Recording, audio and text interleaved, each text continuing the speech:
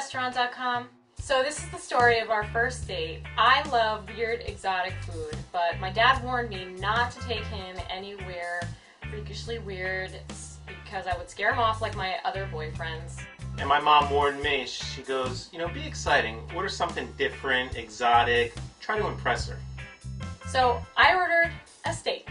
And I ordered the house special, something that was called sweetbreads, which I thought was just bread that was sweet.